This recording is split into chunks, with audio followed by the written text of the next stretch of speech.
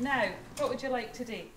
8-year-old twins Jodie and Jessica are just two of more than 100 children that have been picking up their lunch at this youth group during the Easter holidays.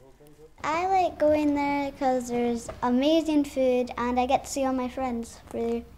You can get crisp or hot food, or you can get a sandwich, and you can get a treat and a chocolate bar. Some people rely on the school lunches and then struggle, give them something basic for dinner or whatever, but it's the way times is going, it's what you've got to do to survive. The Tain Youth Cafe has been a linchpin for many families in the community in the past. In the summer of 2019, they provided over 500 meals.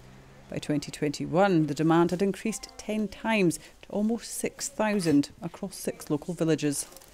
They say with more people finding it harder than ever to make ends meet, the service is vital. He says such a combination of a lot of factors hitting families all at once.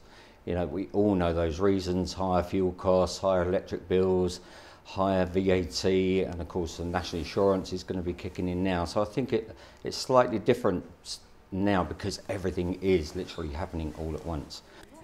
The organisers have just been awarded £750 from the North Highland Initiative. They're more than grateful, but say high demand means unfortunately they'll always need more.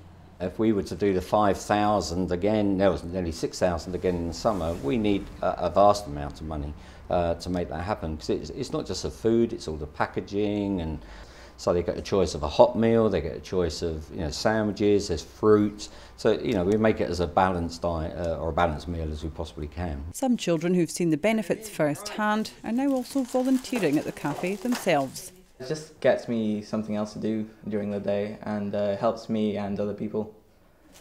Nicola McCally, STV News.